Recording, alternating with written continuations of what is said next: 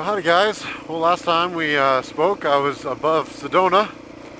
I didn't really bother showing into the footage coming out of there.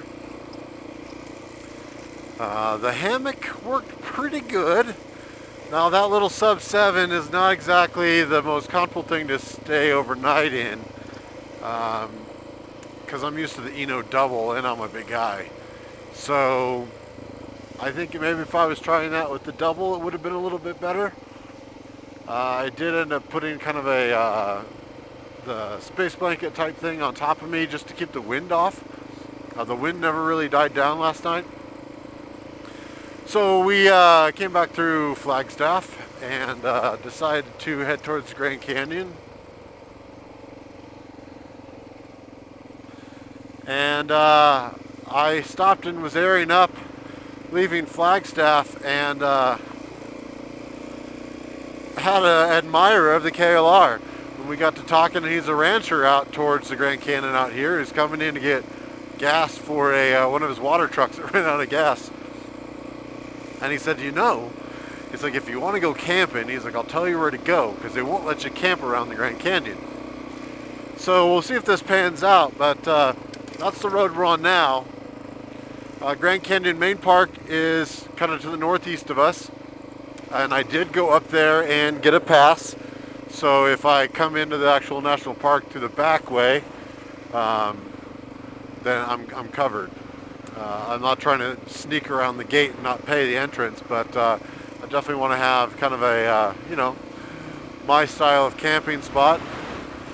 Looks like there's a few folks that have pulled off and had some camping on here, so far so good. According to him, we can get all the way to the rim and camp right on the rim, so that's kind of the goal. I'm going to keep wandering up here. Woo! I kind of want to make camp a little bit early because I might change out my clutch cable. I haven't finalized that video yet, but I'm running a Motion Pro Terminator, the very high-end cable, because I had a fairly new Motion Pro snap on me. Well, this one's feeling a little weird, and I think some of the strands have let go. I still got plenty of clutch, but it's just a little loose, and it felt a little crunchy as I was leaving Flagstaff. So I have there the same cheaper version that snapped on me before as a backup, routed right next to the Terminator model.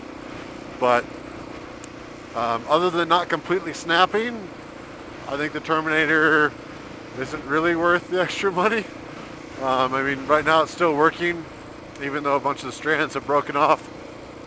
The previous one would have just let go within a couple of clutch pulls, because that's what it did previously, where it felt a little crunchy. I pulled it one more time, and I pulled it one more time, and it completely let go. And this thing's gotten me all the way out to the Grand Canyon here, so I'm not too worried if it just lets go, because I'll just be on the side of the road for about a half hour swapping that out. But I don't know why I'm going through clutch cables so much on this KLR.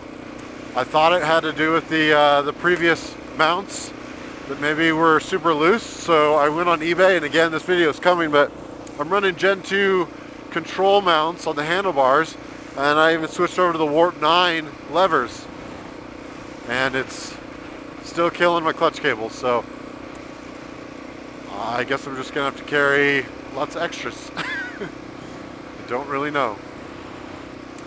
Alright guys, I'll bring you back when I figure out where we're going. Well, I found kind of a overlook section, at least on the GPS, so I plugged the GPS in and said route me there, double check to make sure I wasn't going over any reservation land, and it looks like it still has me going out there, so I'm going to have to take a right up here and cut the corner of the, I think it's the Havasu reservation that's south and west of me here. Yes, a little rocky in some spots. That's why we have Rocky, the KLR. It's super ruddy. If you don't like rolling through some of these crazy ruts from winter, then you'll have to slow down. A little apprehensive going over some of those pancake rocks. I had one catapult me doing a section of the Arizona BDR. Just in the middle road, I didn't have to go over it. I don't think I got it on GoPro, but I haven't checked into my footage yet.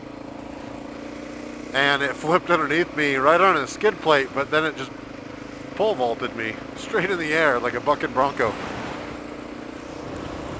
Alright, we're getting close up here. Go through another little bend. Haven't seen any other traffic out here.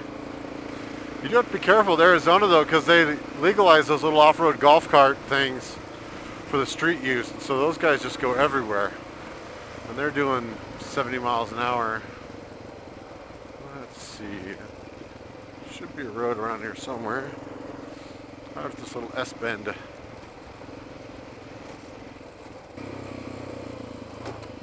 that was a little rough for KLR. Full of luggage. That's why we got a skid plate though. Beautiful day. Winds have calmed down here anyway. Man, nearly got blown off coming up, was it 180 out of Flagstaff to here. That was some of the windiest highway riding I've done. I'm sure it's comparable to the Atacama Desert in Chile. Everyone says when you go across that thing, you're just at 30 degrees sideways.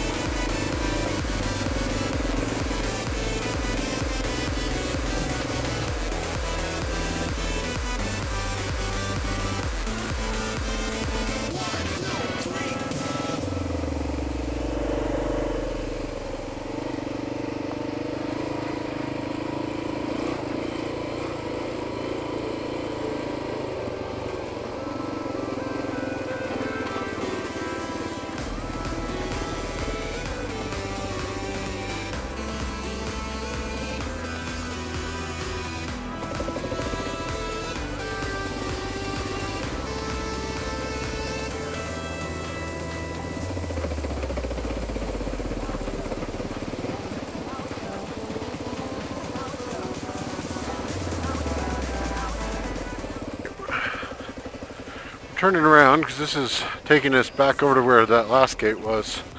There should be a road back here somewhere. I just hope it's not the one I'm remembering.